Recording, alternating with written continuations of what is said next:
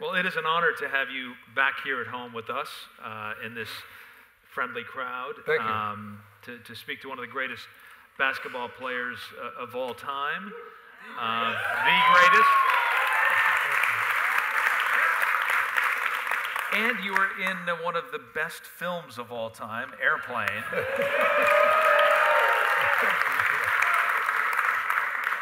Roger. So we're... Absolutely. Well, you know, in airports, that works. Yeah. We're going to talk about all sorts of things tonight. Coach Wooden, of course, basketball, Wilt Chamberlain, Dancing with the Stars. But first I want to talk to you about this wonderful book, Becoming Kareem. And if the first line of a book sort of foreshadows a theme of a book, you make it clear that race will feature prominently in this book. Your first line is, "I didn't realize I was black until third grade." And I wonder how you came to that realization and then what that meant. Well, I think the whole issue of race is something that you don't know very much about until you start to learn a few things about how we interact with each other. So in third grade, one of the kids in my school had a Polaroid camera. He brought it to school, and we all crowded up in the front of the classroom, and none took a picture of us. And then they passed the picture around. And it was at that point that I noticed that I was the only black kid in the class, you know. But by that time, racial issues had intruded enough to where I didn't just see myself as an American kid, but I was a black kid. And that had a special connotation and a special kind of, there were certain circumstances that went along with that designation that weren't always pleasant. Mm-hmm. You eventually talk about the fact that two things would define who you were at a certain point: height and race. Yeah, they did. You know, my height and my athletic ability enabled me to do some really good things for myself, and race could be a very, very prickly issue. Yeah. With that theme of race as a backdrop, before we get too deep into the book, and there are some wonderful stories that we're going to talk about in this book, I want to ask you about two items in the news tonight, and they speak to where we are as a nation, I think, when it comes to race. Two things happened today. One, Starbucks closed down all of its stores for racial sensitivity training. 8,000 stores closed for the afternoon in response to an incident in Philadelphia in which two African-American men were arrested for trespassing.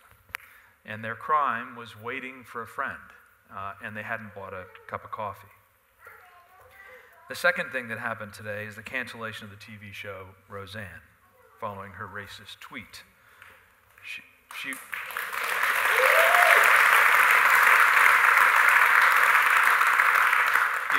If you don't know what happened, because it all happened today, Roseanne Barr woke up this morning and tweeted about Valerie Jarrett, the senior advisor to the first black president of America, Barack Obama. And she tweeted, quote, "Muslim Brotherhood and Planet of the Apes had a baby, equals VJ, Valerie Jarrett." ABC and the parent company Disney immediately, or within a few hours, canceled the show. ICM dropped Roseanne Barr as a client. Roseanne has been roundly condemned. But as this was happening today, I was thinking about the racism that you experienced and that you write about. And as a high school student under Coach Donahue, even before that, as a college student, an incident that happened just around the corner from here at a restaurant with Coach Wooden called the Bat Rack, which I'll ask you about shortly. But I want to ask your thoughts on those two things today. Starbucks, the fact that there is a need for this major corporation to have a day like this, and two, what happened with Roseanne? Well, with regard to what happened to Roseanne, I was so happy to see that ABC had the courage and the insight to immediately cancel the show. Just to have that attitude And that type of, they didn't hesitate. And I think that that's wonderful. I think it's such a great example for how these things have to be dealt with straight up. You know, we can't equivocate on it. We have to like deal with it straight up. And I think ABC really showed some courage, and it's going to cost them. This is their best show this year, and they still had the wherewithal to say no. We're not going to tolerate someone with that type of attitude doing this type of thing, and we didn't care about that. That to me was that was first rate, and things like that have given me a lot of encouragement ever since you know, the presidency of Donald Trump, when they had the Nazi march in Charlottesville last year, and Mr. Trump made those ridiculous statements, and from across the country, from one end to the other, one corner to the other, from New England to California, from Washington State to Florida, Americans said, that is not America, that is not our country. And that's what's giving me encouragement, because I know that what has evolved here, that all Americans should be treated equally and given the same opportunity to enjoy and benefit from being here in America. We really mean that as a people.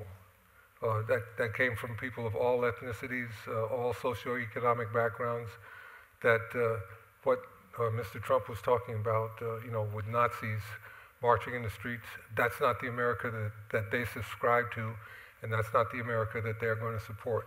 And I felt very good about that.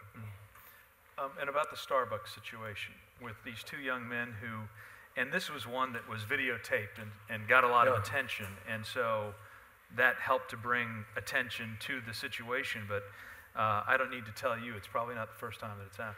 No, but you know, it's these situations are very interesting because people can use what is a very neutral law, worrying about somebody with bad intentions loitering in your place of business.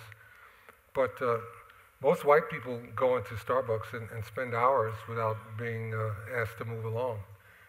It's only when you look like you don't fit in that you get this negative attention.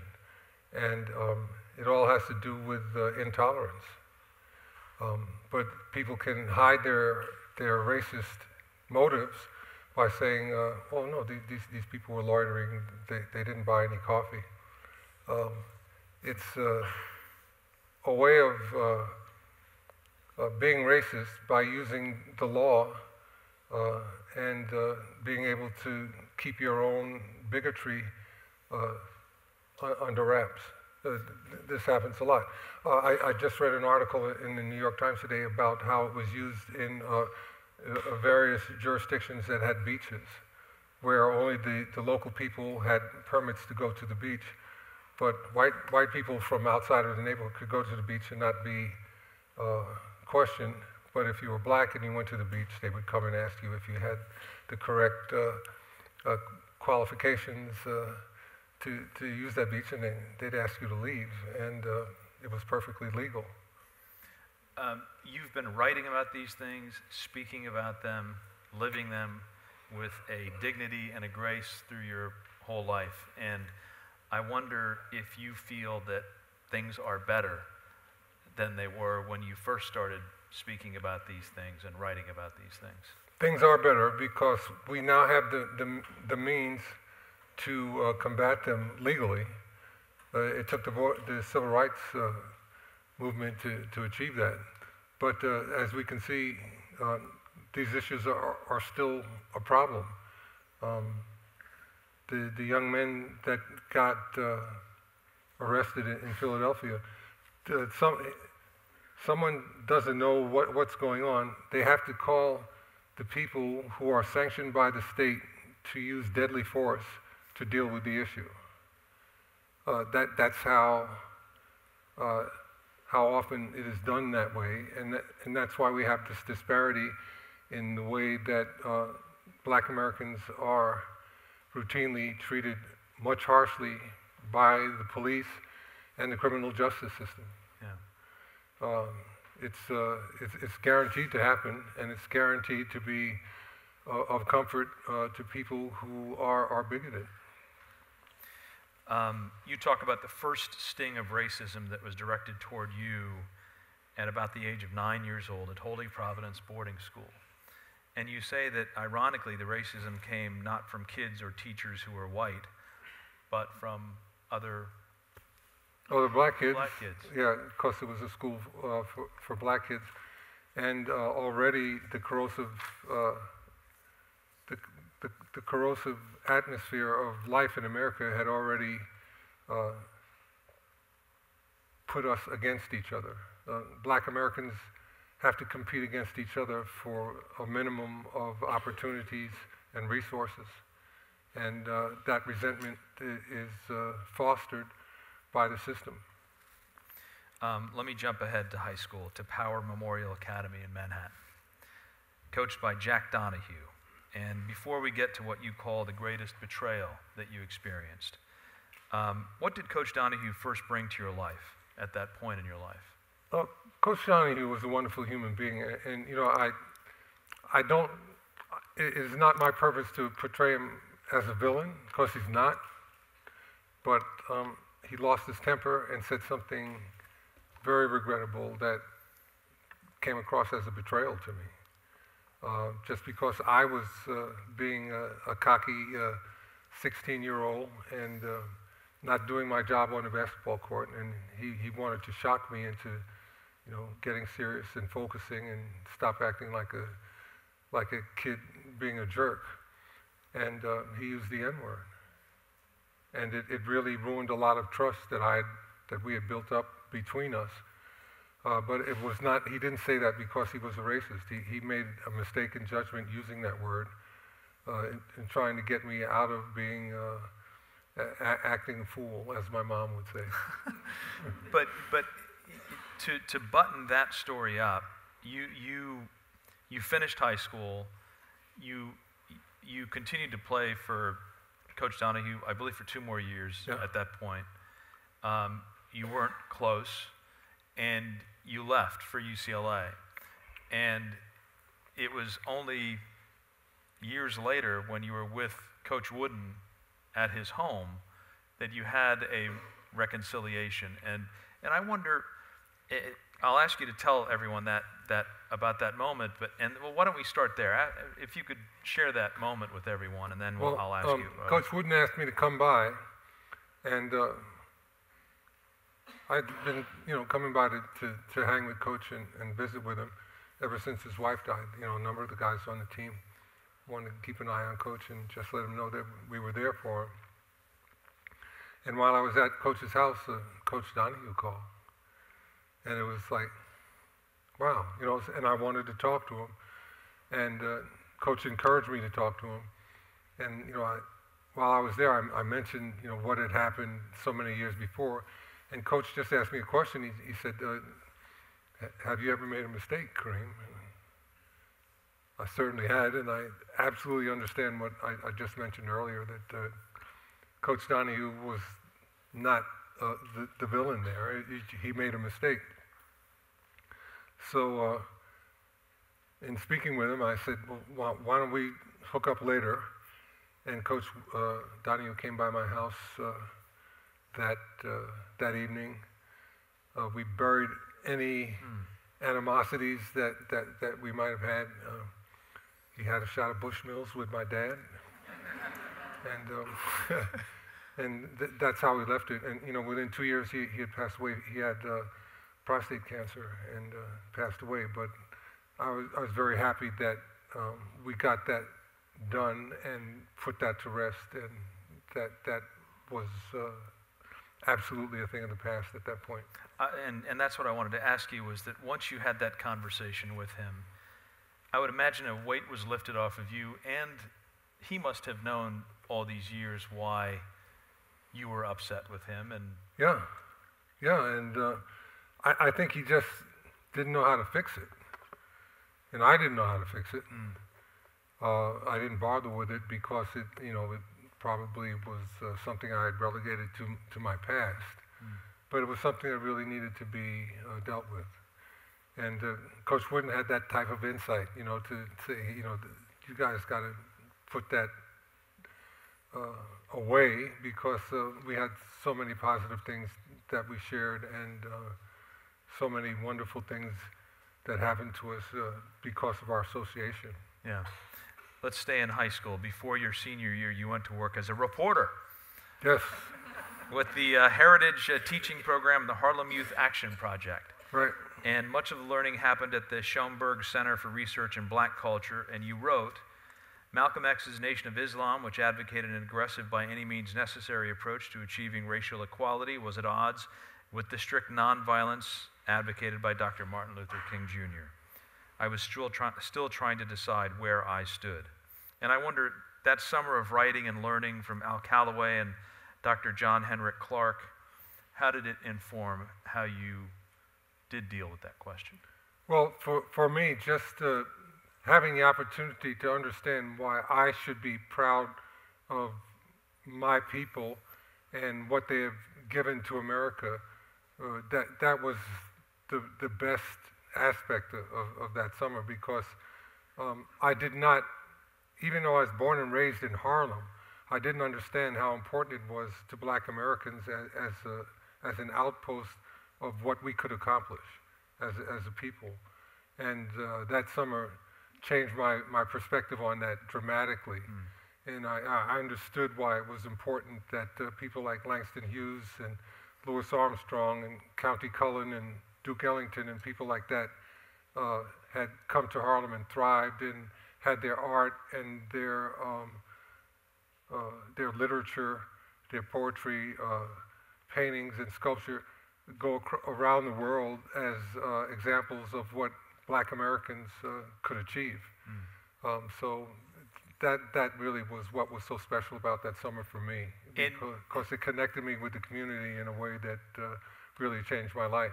Did you ever think about becoming a journalist instead of a basketball player? I thought about that at the same time as I thought about becoming a basketball player, and kind of pursued it that summer. And coming to UCLA and dealing with Coach Wooden, Coach Wooden encouraged us to be scholars and athletes. He said there was no reason why that could not be achieved. In fact, the way he recruited you, you write about the fact that it was very different from the way other coaches tried to recruit you. Well, in 1965, most coaches would have given an arm, a leg, or a favorite child to get me to come to their school. That's just a fact. And Coach Wooden, when I went to meet him for my first meeting, I got here on a Friday night. I met with Coach Wooden Saturday morning, and we started talking, and I'm thinking, well, if I come to UCLA, I'm going to be playing a lot of basketball. And the first thing he starts talking to me about are my grades. And he said, you have very good grades here. You're a good student. You should do well at UCLA, and you won't have any problem graduating. We talked about that for about 20 minutes, and he said, let's go get some lunch. I'm like, the basketball program, that round ball, you remember, you guys? But it was refreshing, and I got a letter from Jackie Robinson.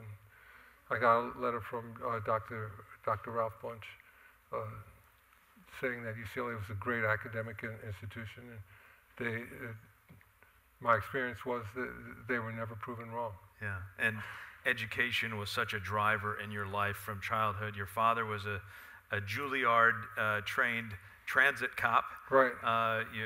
Your mother talked about education all the time. So that was the real person behind most of that was my grandmother. My family's from the West Indies, and West Indian people really value education. So many of them leave the islands and come to America and get great jobs.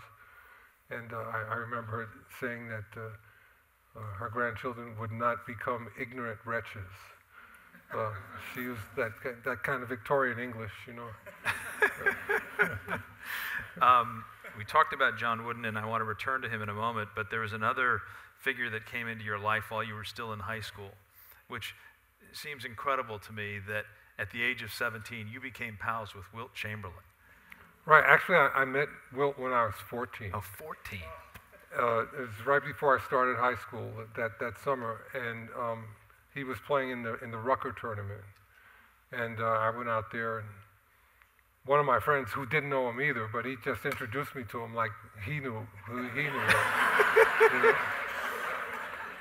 But I would see Wilt because he had a nightclub in Harlem, and sometimes we'd see him, and he knew who I was. And then when I had this summer working at the Harlem Youth Project, it was right around the corner from his nightclub. So I'd see him, he'd go into the gym and work out. Miles Davis worked out in there also. Wow. It was like all these people that, you know, I thought were really cool. Yeah. So I'd go into his nightclub sometimes, or into the Y while he was working out. And it was great for me to have an opportunity to see what a professional athlete, how great his life could be. You know, he had a Bentley, all these pretty ladies that were always calling and coming around, and he dressed so well, and you know, he was living the life, and it kind of gave me an idea of maybe I could get to that point if I could improve my game enough. Right. Let's talk about John Wooden. We talked about the way he recruited you. You decide to come, and you show up for the first day of practice, and the coach comes in, this legend. And what is the first lesson that you guys learn? Well, you know, everybody tells the story about about putting on your socks. Right. But I was never there when he gave that lecture. Oh, okay. Because that's part of the lore. It is, and he did that a lot of times, but I just, for some reason, I missed those. So did you have blisters all through UCLA? No, I didn't have any blisters, and I got the daily lecture at practice, and that was quite sufficient. He got the message across about preparation, and one of his favorite sayings was, "Failing to prepare is preparing to fail." He stole that from Benjamin Franklin, but he really explained it to us on a daily basis, and made us aware and helped us learn how to focus. You wanted to get away from your parents and the sort of the control that they were exerting over your young teenage life, as many young men do. I have two. Every 18-year-old thinks he's at least 32. That's right. And is ready for life and ready for all these movie starlets and big money to come into his pockets, you know. I've got a 17 and a 21-year-old, so I know what you're saying. But you arrive here, and you talk about the fact that you felt right at home, and you got to meet some of these people that you were talking about, and you met Muhammad Ali at a party. Yeah. Tell me about that experience. Well, you know, the first time I saw Muhammad Ali, he was on Hollywood Boulevard doing magic tricks. Just by himself, right? Just by himself at night doing magic tricks for people walking by. I was with a couple of my friends, and we were like, "That's Muhammad Ali, man." But 2 weeks later, I was at a party, and one of the guys that plays for the Dodgers gave a party, and Muhammad Ali came. And I got to meet him. He's just a great guy and very friendly. We posed for a picture, like faking like we were playing instruments and stuff. But just kind of someone that you kind of look up to, like your big brother. And I had always admired him from when I was in high school, when he made Sonny Liston chase him around his camp. You know, if somebody comes to your camp and heckles you, you have to be above it and have some dignity and not be perturbed. Sonny Liston chased Muhammad Ali, couldn't catch him, looked like a fool, and then got in the ring with him and got knocked out. I had to love him, you know. Muhammad Ali was incredible. And when he got into the trouble with the federal government, you know, I wanted to help him. That's why I was involved in the summit. But he was that kind of guy, you know. You had to like him. He was all for Black Americans being treated well, and that resonated with me. And also, he was friends with Malcolm X, who I respected also because he had a no-nonsense approach to civil rights activism also. And I respected them because they wanted to call it what it was. They didn't want to try to, gloss it over. They spoke about the bad aspects of racial relations in real terms, and that was important at that time. And in terms of bad moments, I mentioned the incident that happened around the corner here at the restaurant that no longer exists, but you were standing in the parking lot with Coach Wooden, yeah, and a gray-haired old lady came up to Coach Wooden and asked him how tall I was. He told her, and she was on her way out, and her car came up, but she said she'd never seen a nigger that tall. And I had negative things like that. I'd heard that before, so I wasn't rocked by it, but it really bothered Coach Wooden. And I was surprised. I thought he knew more about how those things affected the lives of Black Americans, but he didn't. And as our relationship developed, and he saw some of the things that I had to deal with, it really gave him much better insight as to what Black Americans have to experience dealing with racism. You described that sort of awkward drive leaving the restaurant after that incident had happened, and how there was a long period of silence, as if... A long period of silence. I was stung, and Coach Wooden was shocked, and he wanted to console me or, deflect some of the obvious pain that I was experiencing, but he didn't have the words for it exactly, and he tried to soft pedal it. But I understood what he was doing, and as time went on, he got better insights into why the civil rights movement was necessary. Yeah. Back to Muhammad Ali for a moment. When you decided to become a Muslim, was he a part of that conversation? Was he someone who guided you in any way? No, Muhammad Ali didn't, because at the time he was in the Black Muslims, and they were talking, they had a racist theology, and I was not going to be affected negatively by white racism and then go and join some Black racists. That's not, to me, that's like just going to another part of the boiling kettle. I want to get out of that kettle and talk about treating people, as Dr. King mentioned, on the basis of their character and not on the color of their skin. I think that makes a whole lot of sense, and that really was the message that I got from Islam. The Prophet Muhammad spoke about the need for all people to get along and know each other and interact in positive ways.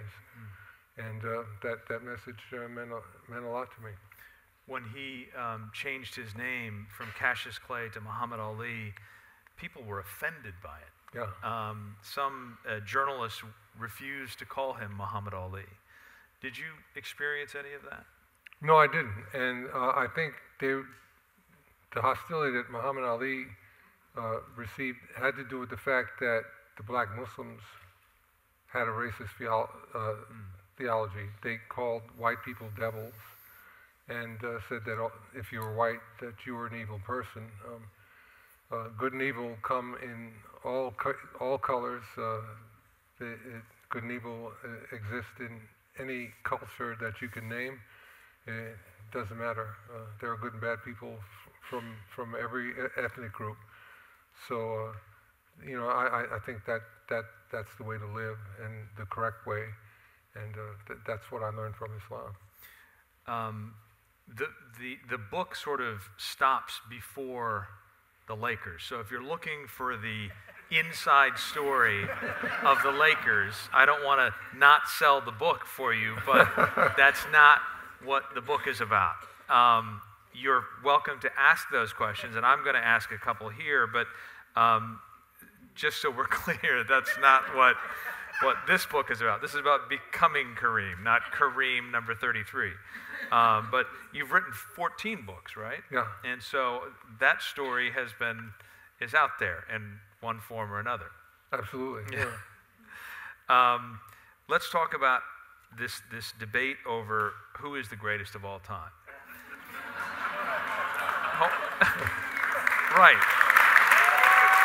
Now,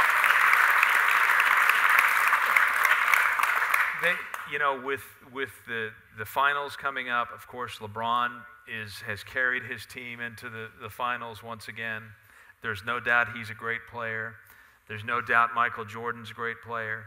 There's no doubt a whole bunch of people are a great player. But those two guys get mentioned over and over again in the GOAT conversation. People who are in basketball say you're the top guy.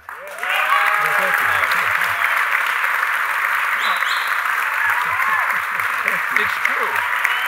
Thank you very much.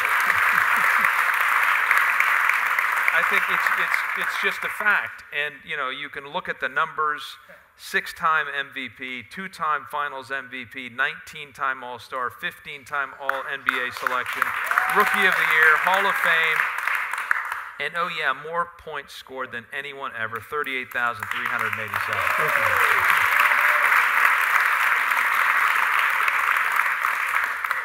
Michael Jordan's about, 6,000 points short of you, Yeah. I think? Yeah. Not that anyone's counting.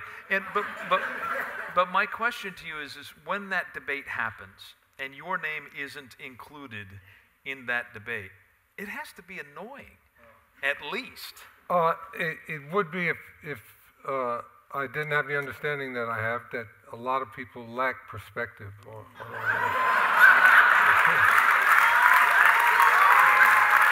Thank you. I remember when Scottie Pippen was advocating for Michael, and I mentioned that, did you hear about some guy that scored 100 points in a game and got a lot more rebounds than Michael and played the game differently? And I was referring to Wilt Chamberlain, and Scottie Pippen wasn't aware of Wilt's statistics and had no idea. Wow. Let me mention, and just yesterday I mentioned about Bill Russell talking about LeBron getting to the finals 8 times in a row. Bill Russell took his teams to the finals 8 times in a row between 1958 and 1966, and they won the NBA championship every time. So that's 8 NBA titles in a row that Bill Russell led his team to, and people are totally unaware of it and don't appreciate it.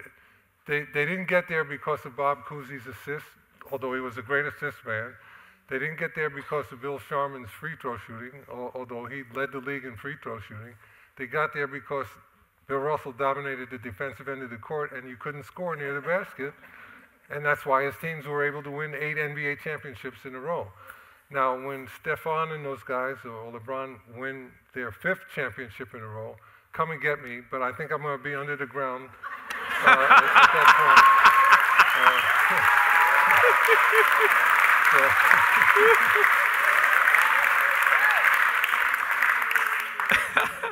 That's how I see it. I mean, some of the people, George Mikan,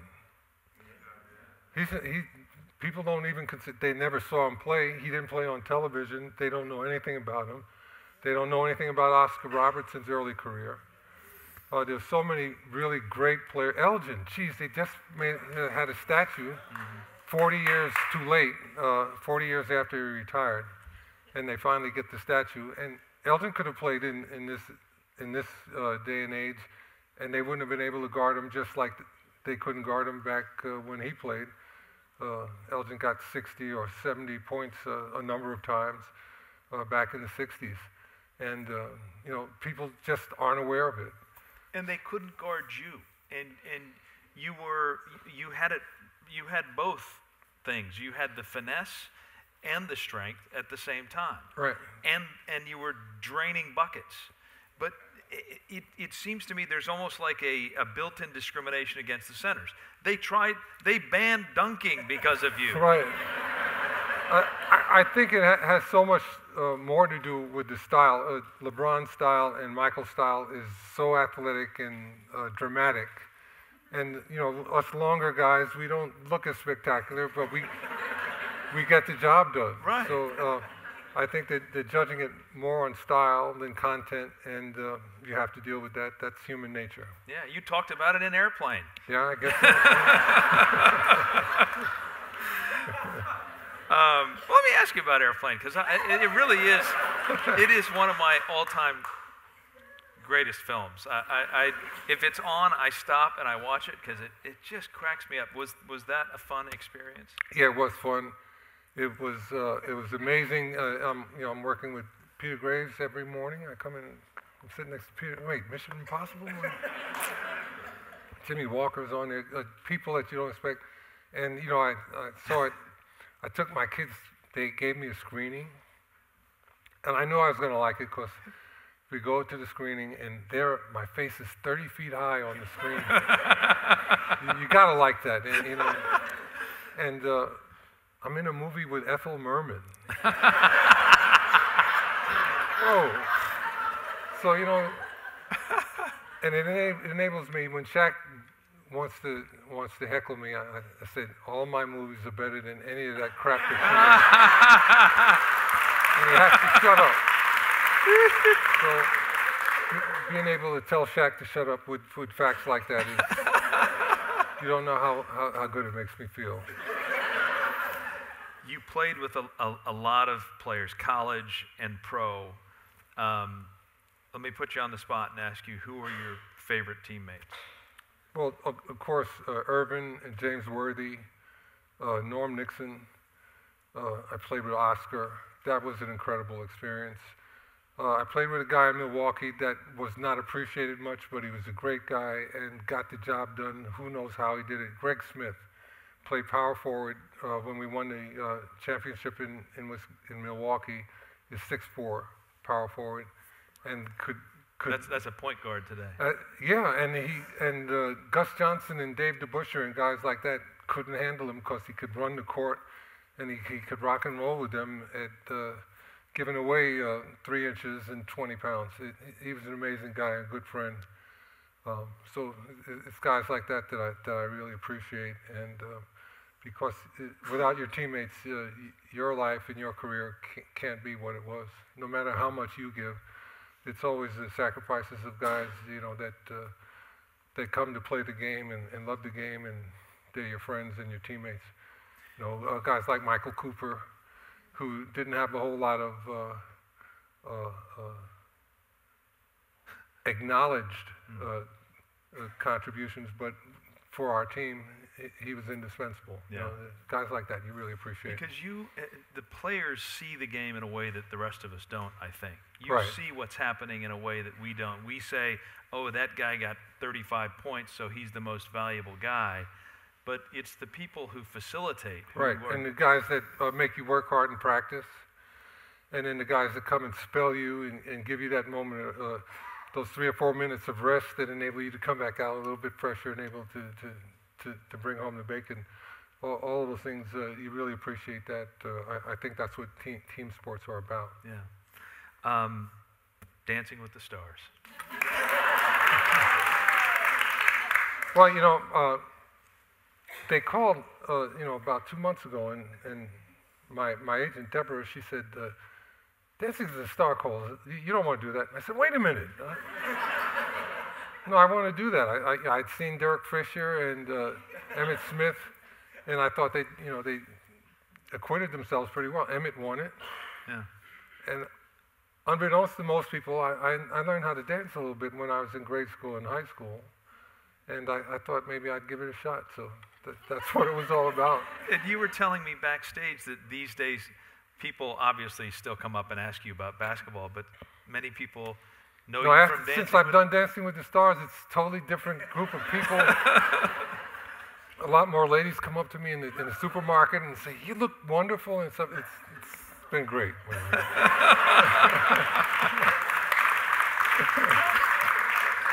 I had to show for us baby boomers that, you know, we're not sitting around waiting to die. That we're living, and we're not just sedentary and giving it over to the next generation. Yeah. I believe you're a cancer survivor for 10 years now? Yeah. Fine. Thank you. A friend of mine who has leukemia asked me to ask you, does it interfere with your daily life, and did it make you change anything in your life or your outlook on life? Well, it doesn't interfere in my life that much.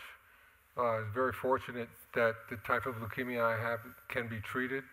It certainly has enabled me to prioritize my time now and make sure that I do the things that need to be done and that are important to me. I had a very good friend, Bruno Kirby. I don't know if you guys, everybody saw When Harry Met Sally. He's Billy Crystal's sidekick, and we went to high school together. And he died. He was diagnosed and died within a month of being diagnosed. And I thought that that's what I was dealing with. And when it worked out that I had a chance to survive it, it's really made me appreciate the moments that I have left, and I'm making sure that I connect with the people that are important. My kids. I have a granddaughter now. Congratulations. She's incredible. She's probably the boss now. But those types of things have really, they help you appreciate the moments that you have. I wonder if it also, for lack of a better word, softens you in some way. Because I feel like people have this impression of Kareem Abdul Jabbar as this guy who is tough, aloof, quiet. Has it changed that part of you? Well, I was always shy, and being tall, you always stick out, so that makes you even more reticent to do too much to draw attention to yourself. So it's better for me that I live my life and let it go, because every moment counts, and we have to enjoy those moments, and we can't spend a whole lot of time worrying about how we look. We just got to go ahead and live life and smile and enjoy it. Every moment does count, and I know that we want to get you on your schedule, so let's take some questions from the audience. Ted is there with the mic. Yes, just a quick reminder, when it comes to questions at Live Talks Los Angeles, they typically start with a W or an H, sometimes a D. They are short. We do not believe in two-part questions. Only Frank Buckley gets to ask follow-up questions. And our first question for the evening. Okay. First of all, good evening, Mr. Jabbar. Good evening. My name is Ramon Hamilton. And first off, thank you for coming to my school. I go to school here at New Roads. And as well, thank you for being an excellent example for today's youth, like myself. And I had one question, and I wanted to ask you, my uncle is a very famous jazz drummer by the name of Chico Hamilton. And I wanted to know if you've ever enjoyed some of his music. I hope you say yes. I have enjoyed Chico's music, and I know your relative Forrest Hamilton very well from when I went to UCLA. That's right.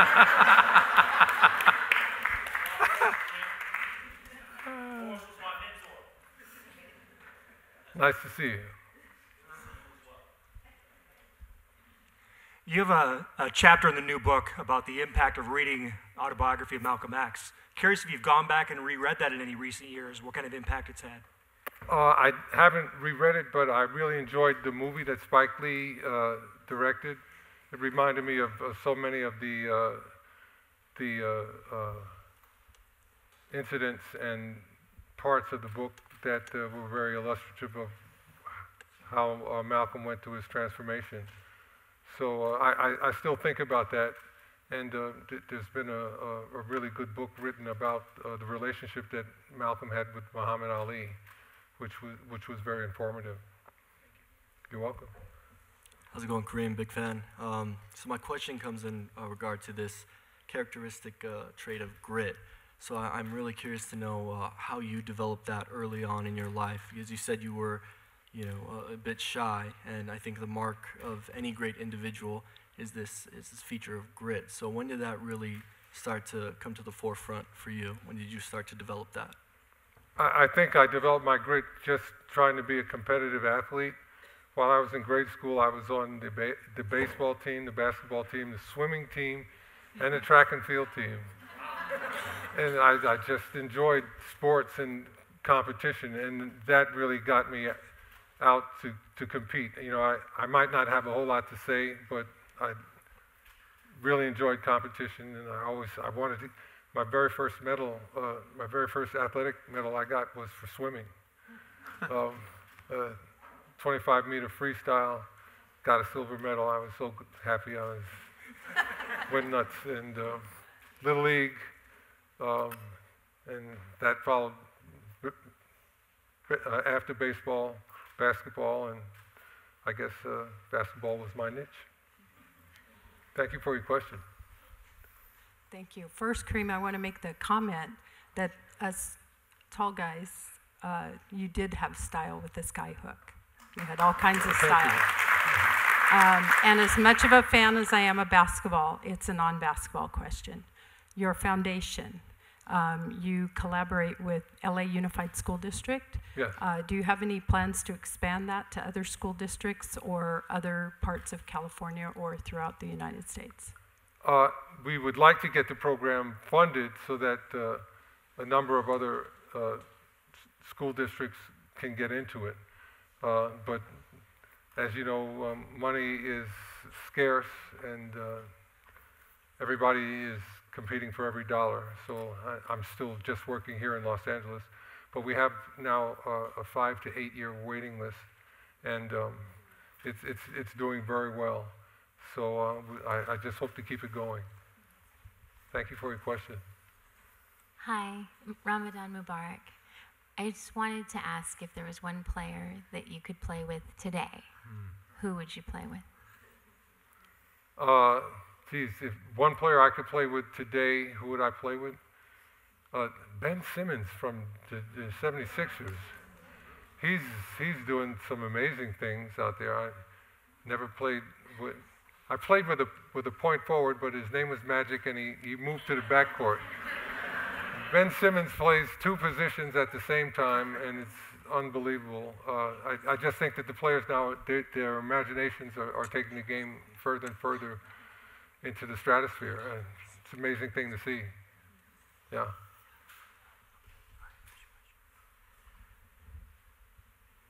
No more questions. No, there's one. It's the mic's Mr. back. Kareem, why Okay. did you change your name from Luel Sindor to Kareem Abdul Jabbar?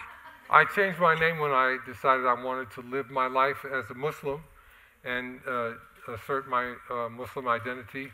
The name that I had prior to that was the name of someone who owned my family members in the 17th and 18th and 19th century.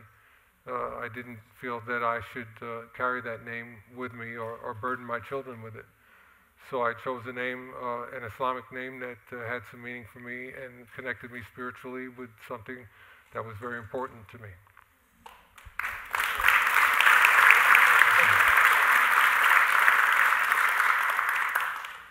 All right, so I'm kind of nervous to ask this question because I don't want to bring up any hurt feelings about this, but I see like a lot of people, like YouTubers and, just basketball players in general, using terms like pasty white boy and white boy to describe white basketball players. And I'm a pretty good basketball player, if I do say so myself, and it just kind of, it just kind of hurts when they say, like, you can't play because you're white. Like, from your own personal experience, do you think that this is true? I know it's not true. I have good friends named Gail Goodrich and Larry Bird and Kevin McHale, some of whom I played with and some of whom I played against, and whether they were white or not, they kicked ass.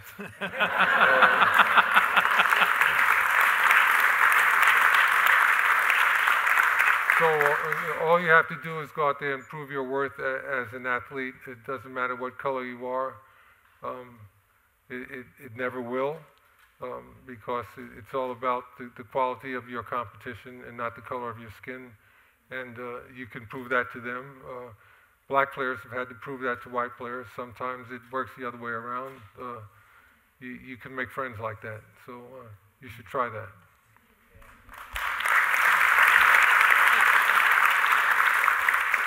Kareem, if you had one moment that you could pick out of all of your levels of basketball career, what would be the most memorable moment for you out of your whole career? Well, that's easy. Everybody in here knows that that's June of 1985 when we finally beat Boston.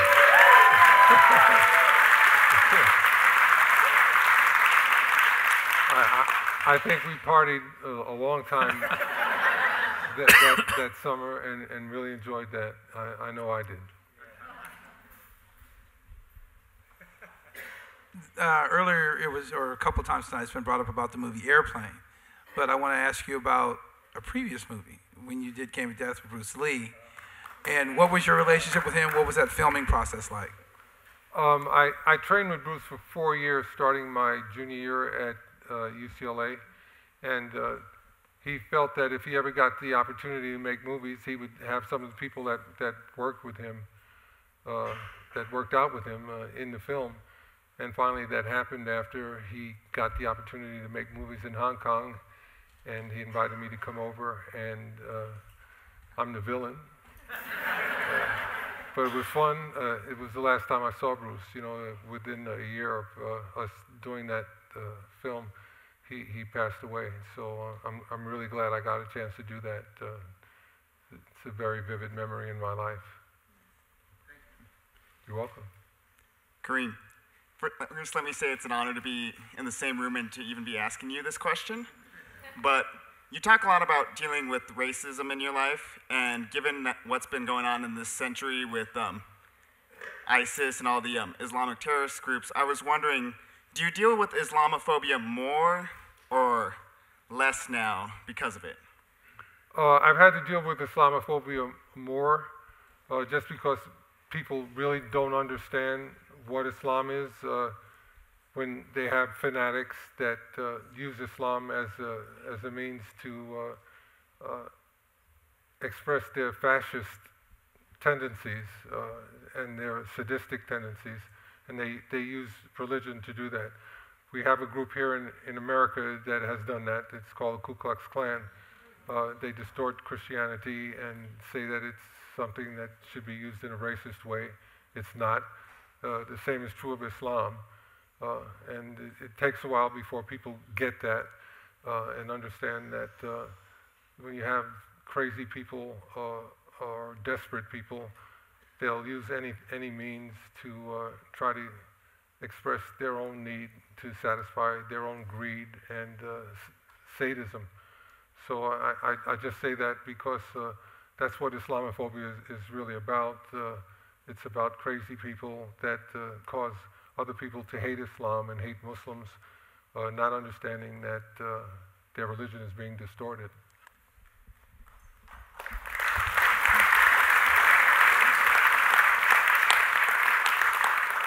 Hi, Kareem. It's such a pleasure to be here tonight, and I saw you a few weeks ago in Thousand Oaks, so I'm a groupie. As a teacher, I really am honored that you wrote this book, because you have such power, more power than you probably ever anticipated off the court. If you could just speak briefly to the one and done. I'm so concerned that so many of the college students barely can put a noun and a verb together and get these billion-dollar contracts.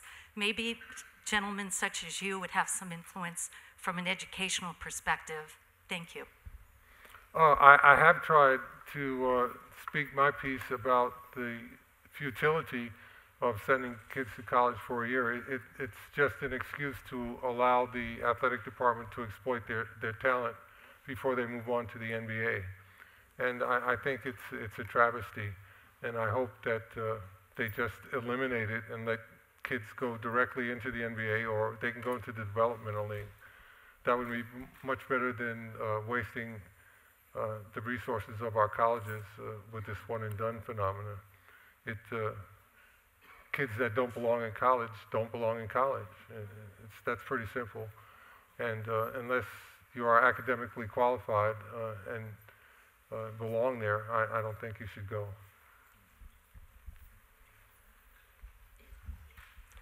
Mr. Jabbar? Yes. When in the book you said there was a girl when you were younger who was bullying you. There's a girl what? There was a girl who was bullying you in the book. And you said if you hit her, you would start crying. Were you ever emotional when you were younger? Was I ever emotional? Yeah, emotional or sensitive? Well, I was always emotional when that girl used to beat me up, yeah.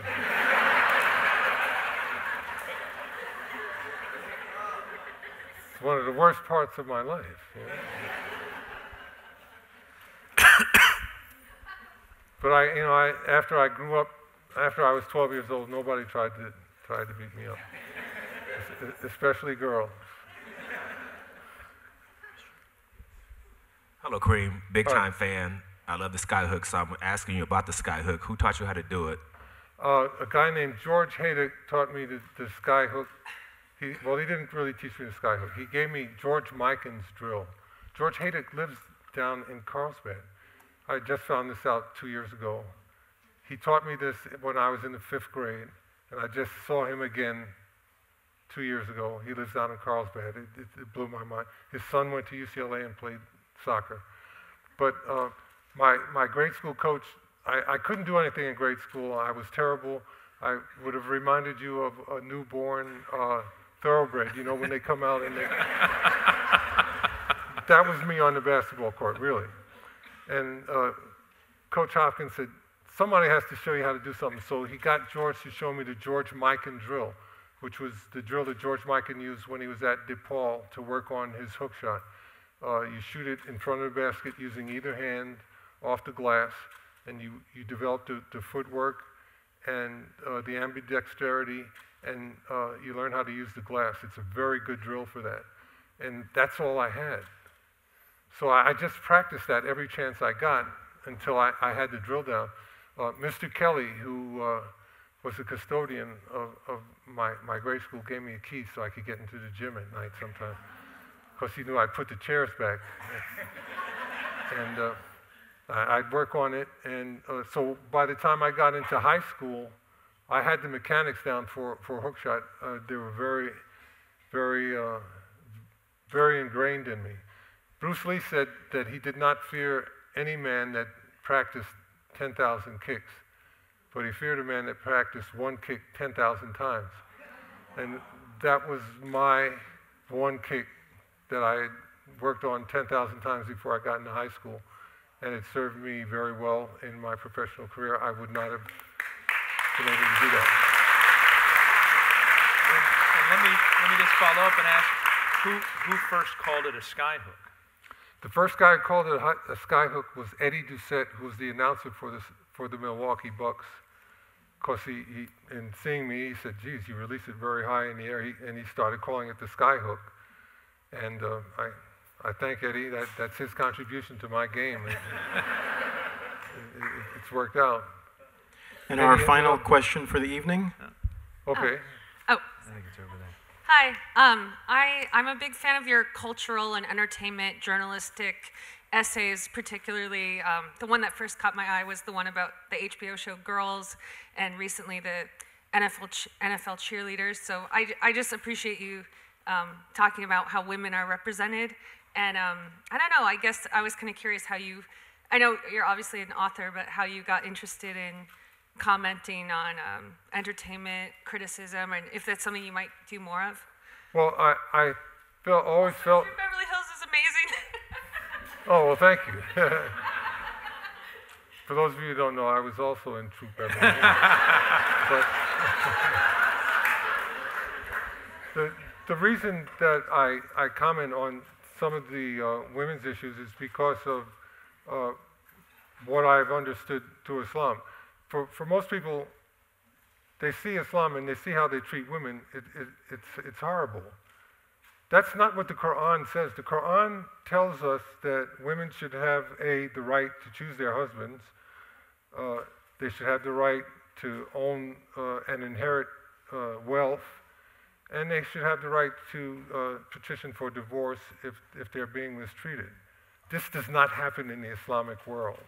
It doesn't happen, and it's because of the patriarchal history there. They just ignore these parts of the Quran. And if you challenge them on this, they get very quiet, and they won't engage you in a discussion on this, because they don't have any method to protect the rights of women and see to it that they are treated the way that the Quran says that they're supposed to be treated. So that's why I write about these issues, because I want people to get this, and I want Muslims to get this, that